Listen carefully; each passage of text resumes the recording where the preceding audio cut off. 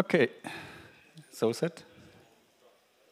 We just need to remove one little box from the screen. Okay. Okay, ready for launch. Thank you. I hope you have enjoyed a good lunch with a good wine. Stephen and Herko are missing definitely something. I would like to now introduce the afternoon of this first day of our IHE-Europe Experience Day. The entire afternoon is international. So that means we have our speakers virtual because they come from different parts of the globe. We have US here, we have Latin America here, we have Asia. And I would first like to introduce the first slot of this session, which is the keynote speech around the Global Digital Health Partnership. And it will be brought to you by Stephen Posnack, who you just see on the screen. Hi, Stephen. Stephen is the Deputy National Coordinator for Health Information Technology in the US. And his counterpart is Herko Coomans, who is part of the Netherlands Ministry of Health, Welfare and Sports, I think, right? Correct. Herko, could you say hello so that we see your face? Hello. This is Herko. You know, it's the Zoom mechanics. So thank you, Stephen and Herko, for your interesting presentation. And I just give you the floor. Thank you very much. All right. So this is Steve here. Thank you very much for having us. And I'm on a panel later this afternoon for you. So it will be my fault and somewhat Herko's, but mostly me if we become more delayed.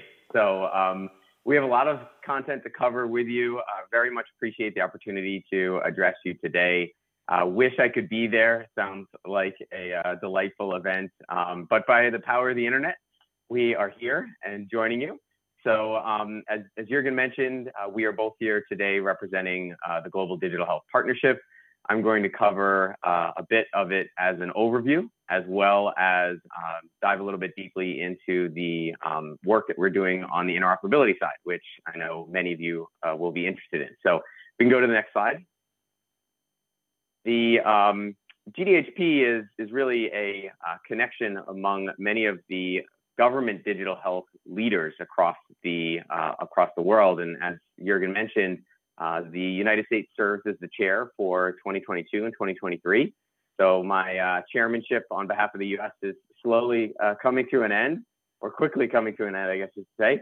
And the Netherlands will be taking over as the chair, currently serving in the vice chair role, starting in 2024. I'm not going to read all of the various bits and pieces of every slide that we have here because, as I mentioned, we have a lot of content to cover with you in about 30 minutes. But we are growing, and we have about 35 members, including various around the globe. And we can go to the next slide. In case you're interested in checking out more information about GDHP, we have relaunched a formal website. You can find more any of the publicly available information that we've made that I'm going to cover with you today is accessible at gdhp.health. You can look at the membership. If you see that your Ministry of Health is not represented, you can certainly let them know to get in touch with either myself or Herko to begin that conversation around joining the GDHP as well. So we can go to the next slide, which is just to show you an image of the globe here. And to let you know that we're well represented across many of the continents in around the world. And as many of you know, I'm assuming engaging in IHE activities, it's not the technical interoperability issues that cause the most problems, it's time zones. And we do our best to resolve a lot of those as evidenced by us joining at various different times in the day with you all too. We can go to the next slide and you can actually double tap. So we have a number of work streams. 5 in particular. I won't cover the details here, but they do cover the normal topic areas that you would expect. These are places where the digital health leads within each of the ministries of health get together share best practices, as one of my initial slides indicated, as well as put together work plans for particular areas in which we seek to make collaborative progress, cumulative progress, and develop strategies that are applicable across our different governments and across our different health systems. I'm sure for many of you that have engaged internationally, while the payment model may be different, while some of the interoperability choices may be different, the problems that we are largely trying to accomplish are pretty much the same for the citizens and the populations that we serve. And so we find a lot of commonality despite our differences across these GDHP work streams. You can go to the next slide. We are well represented, again, across the globe from a diversity perspective. Each of the work streams has a chair and co-chair that help to lead the work. And those are the folks on the daily basis that are handling those time zone challenges, in addition to keeping everyone organized and marching through various different yearly plans and strategies. You can go to the next slide. We have produced, and these are getting a little bit old, but they're still, I think, pretty relevant in terms of the challenges that governments face in the ministries of health. A number of white papers for each of the work streams were part of the initial formulation of GDHP, and some of them have been updated by the specific work streams over time as well. So if you're interested in digging into a little bit more deeply the work that each of the work streams have done, there are some artifacts available now to you at this stage as well.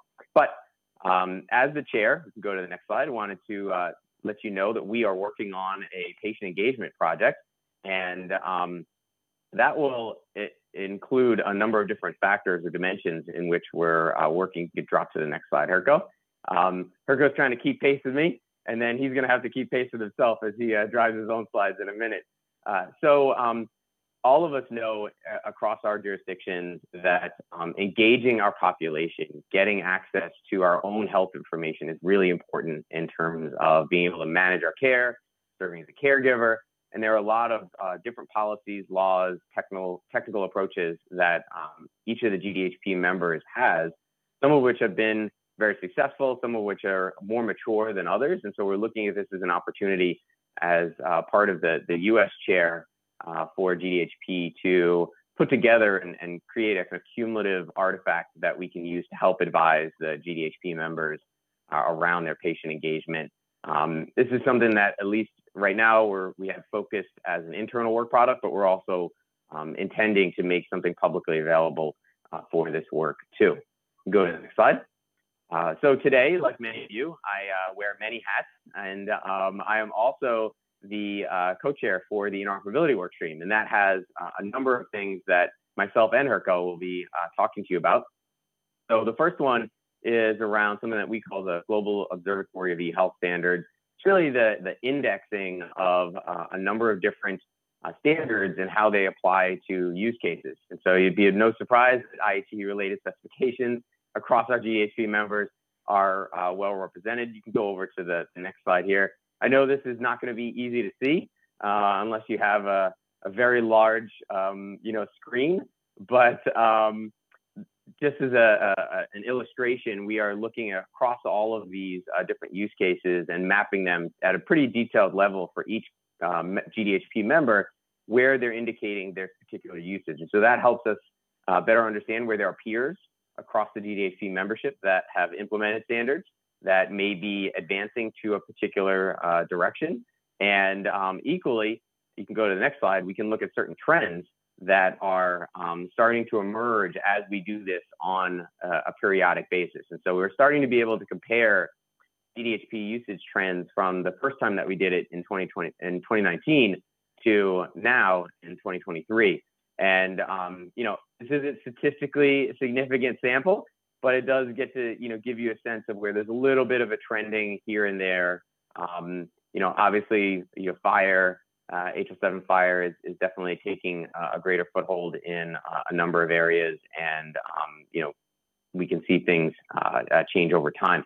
The other place where we're working is to get a better sense of the overall interoperability associated in GDHP members' jurisdictions too. And so we're looking at trying to create a way for, as is mentioned here on the slide, tool for our members to assess their overall interoperability progress and get a better sense of where they can compare and contrast their interoperability experiences. So without going too much into more of Herko's slides here, I'm going to turn it over to him to begin the conversation on the international patient summary. Yes, and thank you, Steve. And thank you for having us to talk about GDHP. What makes the GDHP really interesting to us, I think, it's that it's a group of national digital health authorities. So we are all facing the same kind of issues and problems and challenges, and we all have the same kind of instruments like investment packages, legislation, all kinds of government incentives that we can use to advance interoperability. So the fact that we can work together in, first of all, sharing our experience in how are we dealing with all these challenges, and then starting to align our policies and our instruments at an international level. And then maybe even, especially in interoperability, we keep moving towards more and more of an insight into where do we think that we need to harmonize things at the policy level, so that we're actually pushing the needle forward on interoperability at the global scale. And one of the best examples in this, and this is why it's been big in the news, I think, is the International Patient Summary. And I assume that everyone is already aware at the IHE level, at least, what the IPS is. It's the patient summary, so it doesn't have all the information. It's not a longitudinal health record, but it does have information about medications, allergies, problems, immunizations results, and procedures. And what makes the IPS interesting to us is that it's not just one standard developed by one SDO, but it's a set of, well, technically you call them artifacts, that are being kept aligned together. So it's the IHE profile, it's the HL7 CDA ID and the FIRE ID. It's a SNOMED reference set, it's the ISO information model, and it's all being kept aligned within the JIC working group that's working on this. And because this works so well as a set of standards, you see that it's now becoming more and more a truly global standard with worldwide adoption that is growing. In 2021, the G7 under the UK chairmanship said that they want to encourage the widest possible adoption of standards and greater interoperability, which for the G7 at that level to address this issue was a first. And they asked the GDHP to work with the G7 to achieve this goal.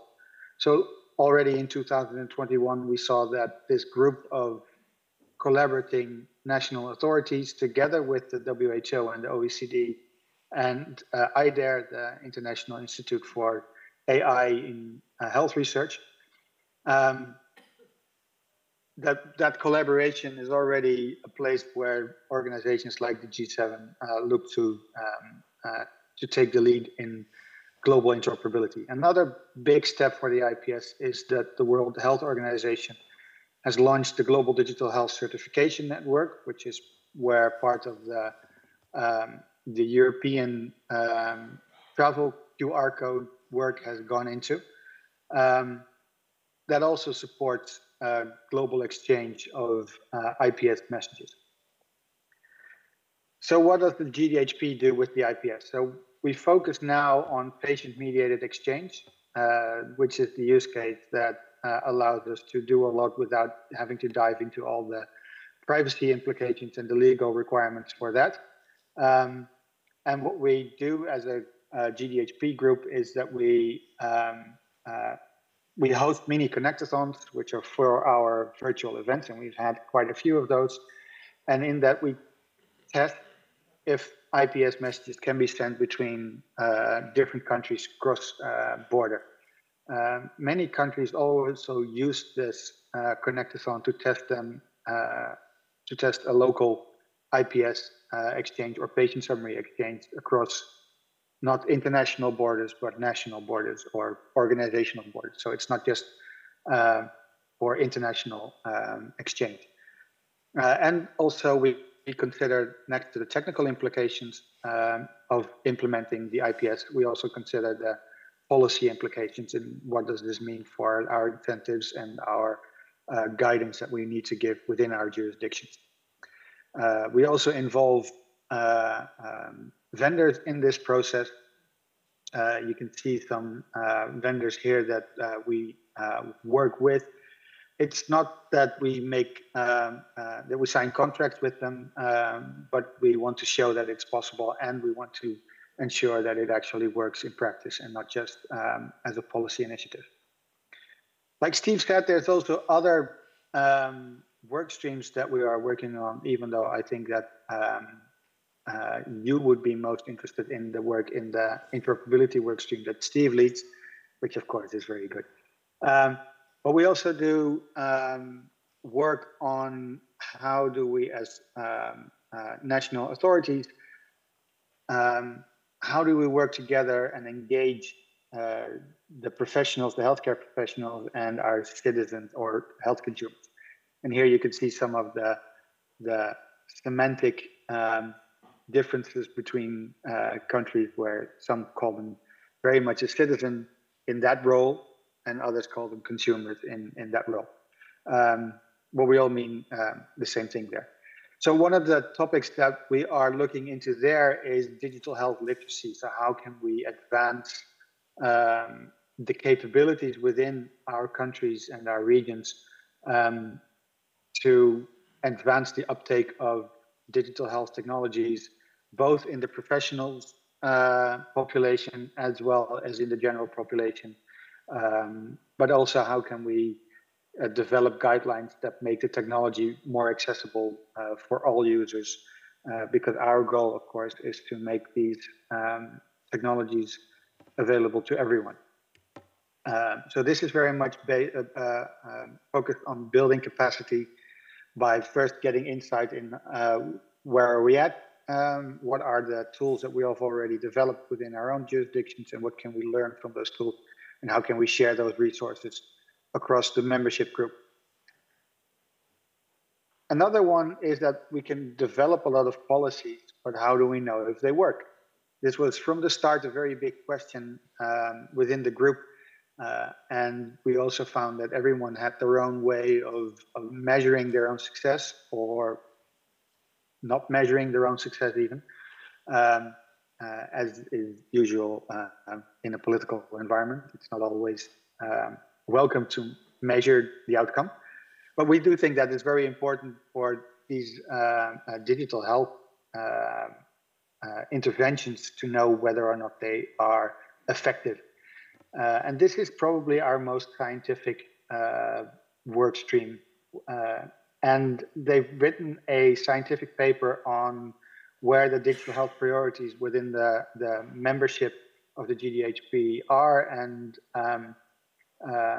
if there is any overlap in that we can see as a guiding principle. Another one that they were focused on is cross-border telehealth, because this is very much accumulation of that clinician and consumer engagement process. Where it all comes together is in telehealth services, and how do we get those available across borders, and what are the incentives and the frameworks that we need to get in place for that. And the third paper that they've written is about the user acceptance. So how many of all those amazing products and services that have been developed and are being deployed, what is the view, the general view of the public to those interventions? Like I said, we are all government organizations or government mandated organizations. So we also look at how do we share what our policy is. And one of the things that we're now working on is what we call the policy reference desktop, which is sort of an overview of all the different policy initiatives that we have. So these are national strategies for interoperability, for data availability, for exchange platforms, for standards development, for all these kinds of digital health infrastructures at the national or regional level. And these look at how do we fund, what are the funding schemes for these, what are our incentive schemes for unlocking the data, do we build our own platforms and services, or do we procure them, and what are the requirements we set for that procurement? How do we take into account how we develop the capabilities within the workforce? Like I said, the digital literacy. So these are all aspects that we look at and that we now are putting into a big overview, so that we have a sort of a starting point, that if we want to develop a new strategy, we can see what's already out there, and it will help greatly into finding out where we can have international collaborations. So like I said, these are about technical requirements, but also about like transformation enablers like funding or regulation, and how do we engage the whole ecosystem. The final work stream that we are presenting here is the cybersecurity work stream, which of course is also a very current topic. And it's very interesting because it's all about trust in this work stream. So there's three things that that we've already started working on towards a global digital health security by design toolkit. So it's all focused on providing the capabilities and the learnings to the GDHP members into building their own capacity. We already have a medical device manufacturer, Internet of Things Code of Conduct. We also try not to duplicate a lot of the work that's being done in all the other international forums and organizations, and try to find where can we bring things together and make them applicable and usable for the GDHP members at that policy and national authority level. We're currently working on the model security notice, which is sort of like an energy label or a nutrition label for cybersecurity behavior and of digital health services. And that will lead towards a labeling schema that we hope to make as formal as we can. The model security notice will be a voluntary, openly available resource, which will show how secure a product is and how they control the security, which will help us make better choices, both consumers, but also healthcare procurers can then use these security notices as a guidance to procure safe and secure health service. And it will be in plain language, so everyone can be informed. It looks at things like access control, data encryption, but not just the technical part, but also the organizational security policies. How do they deal with breaches, and do they have the protocols needed to do that? Do they have the proper risk management methodology implemented, and all those kinds of things? These are all work streams that are being resourced by these government organizations, and where necessary, we invite other partners to join us, like in those mini connectathons on the IPS, where we have several non-governmental organizations and partners engaged as well. But it is, as a membership, it is strictly for that national authority or international organization with with national authority members. So that's where the WHO and OECD fit in. And it is being resourced by people from our own organizations. It is still a voluntary collaboration, but because we're all in the same boat, if you will, it means that we are all very engaged in these topics, both because it's a very, very fun group of people to be amongst, and I can say that from the bottom of my heart, but also because we're all in this together, and if we get out of these calls or back from these summits that we host twice a year, then it's the same topic and the same challenges that we work on within our jurisdiction. So it's immediately applicable in our daily jobs as well. And that makes it very, very valuable to us all. And I'm not telling you that because it's sort of like an elite closed society with a secret handshake, although Steve, I do think we need a secret handshake. But that we are open to engage with every one of you, and that's one of the reasons why we are part of this IHE event, of course. And you can reach out to that using the email address of the Secretariat, and there's ways to connect with us and to find all our information and our products that we already have published at the website. And I think I have left 10 seconds of our time.